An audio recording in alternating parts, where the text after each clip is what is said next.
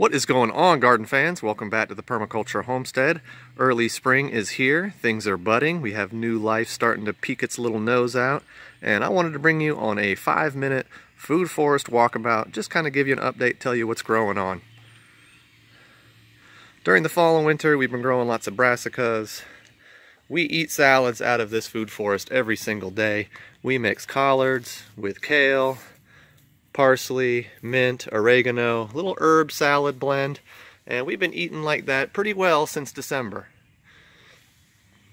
So as all these brassicas start to die back, as we get pests in the early spring, these things will die back, and what will come up next is going to be things like the artichoke. This is going to be a globe artichoke coming out. So as some things die, other things that I've planted at the same time will come up in the wake of all that death. Here's another artichoke coming in. There are carrots here. So as the collards and kale start dying back in the heat, we'll start getting artichokes and carrots. There are perennials here. This is a pineapple guava.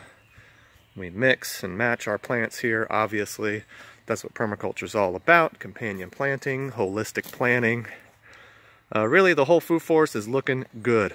I have another peach tree here that I did not prune down, and it is about ready to bud out and flower. It has a whole series of companion plants down here: garlic chives, collards, catnip, catmint. It's got onions, more collards and kale. And there's also some parsley in here hiding. Here we go. Actually, this is chervil. We have chervil that had reseeded from last year that's coming back up. And then all the little weeds and nitrogen fixers that go with it.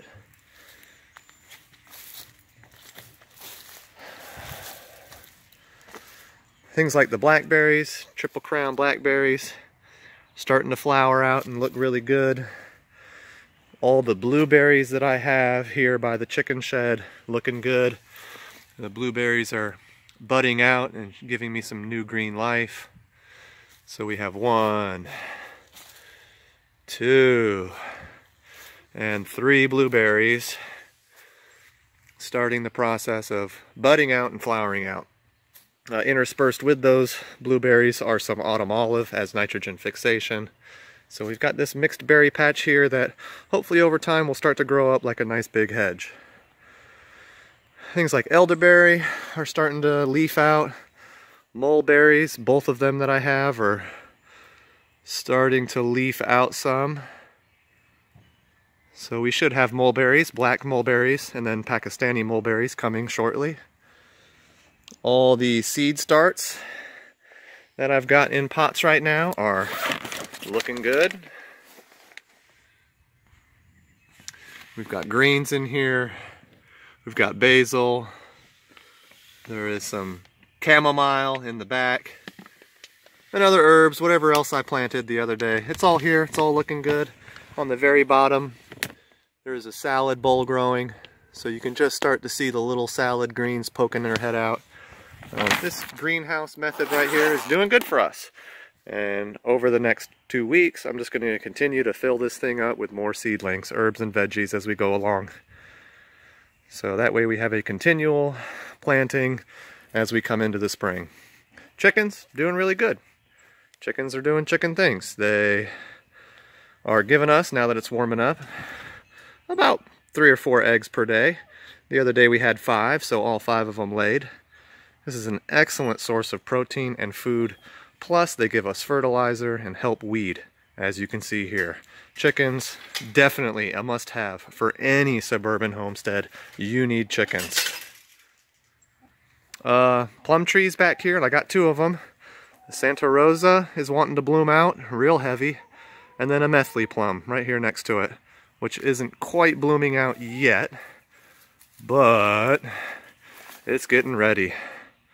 And the way these things are putting on their blooms this year, I would hazard to guess it's going to be a very productive tree for us. I certainly need to come through here and open up the canopy a bit more, prune up some, but for the most part, it's looking good. Probably going to be a good year for plums. There's a couple things I'm going to be adding to the food forest. I have to replace one of the pomegranates I lost, and I need to get another jujube out here. Other than that, this whole place is almost set in stone. I won't have to plant another thing after this spring. It'll just be a watch and grow kind of project. The back corner of my lot here, it's a very shady spot during the fall and winter. There are some things that like that and that don't mind. One is my Mexican beautyberry, which is once again putting on some new green growth. There's some elderberry back here. They don't mind the shade. And then a muscadine growing on the fence that I'm going to continue to walk all the way down the fence line. Not too far from that, we've got 3 hugel mounds with pomegranate, goomyberry, pomegranate, goomyberry, and that mound over there needs to get a brand new jujube put in.